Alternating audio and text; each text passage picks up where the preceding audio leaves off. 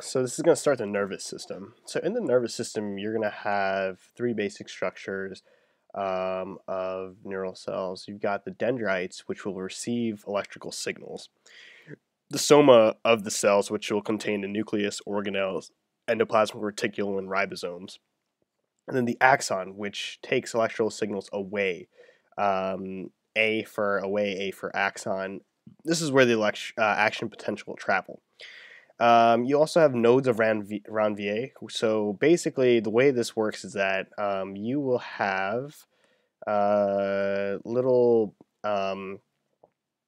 essentially humps, and basically this is called saltatory conduction, where the electrical signal is able to jump through the nodes of Ranvier and produce an action potential a lot quicker than as if there were no nodes of Ranvier. Around the axon, in mammals at least, most mammals have an insulation of myelin sheath, which are produced by Schwann cells and oligodendrocytes. Other cells in the neural system are glial cells. So one type is astrocyte, which is basically the blood-brain barrier. Another type is ependymal, which produces the cerebrospinal fluid, which is the shock absorber in the spine. And then microglial will break down waste, kind of similar to a macrophage, but not necessarily. And microglia also makes sure there's no pathogens in the neural system, like in the spine.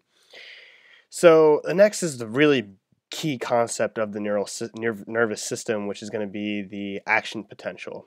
So this is kind of a diagram of an axon, pre and postsynaptic clefts. So you've got essentially what happens is a depolarization.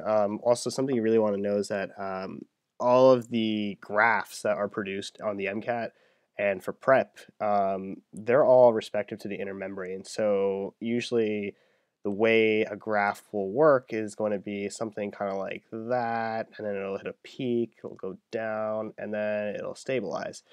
So this whole depolarization part really means influx of sodium, which is normally outside the cell, into the cell.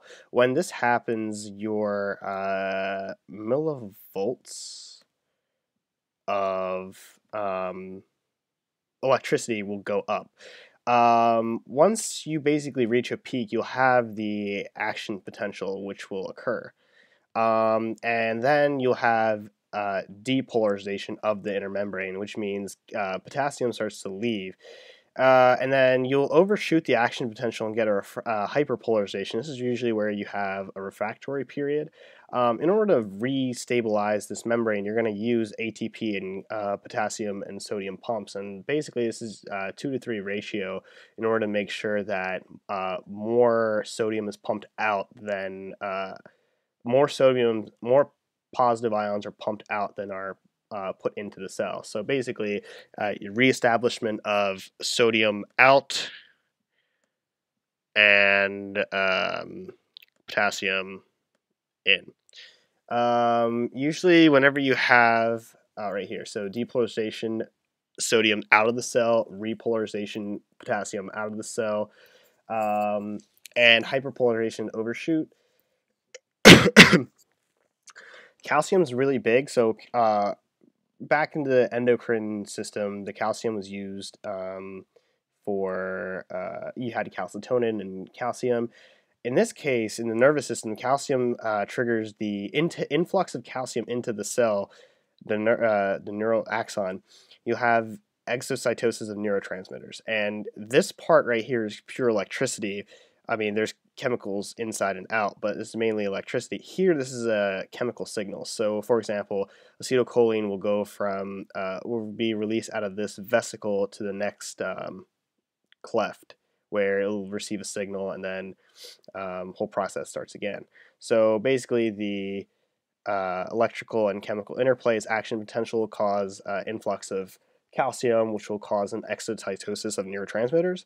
Then the neurotransmitters will cross the synaptic cleft in order to bind to ion-gated channels and G protein complexes. So this is basically right here a structure of the nervous system. The nervous system is divided into part one, which is central, and part two, which is peripheral. Um, the central nervous system is made up of the brain and the spinal cord. And this is basically, if you know what axial skeleton is, this is going to be that spinal cord, spinal column, and then you'll have the head, which is the brain.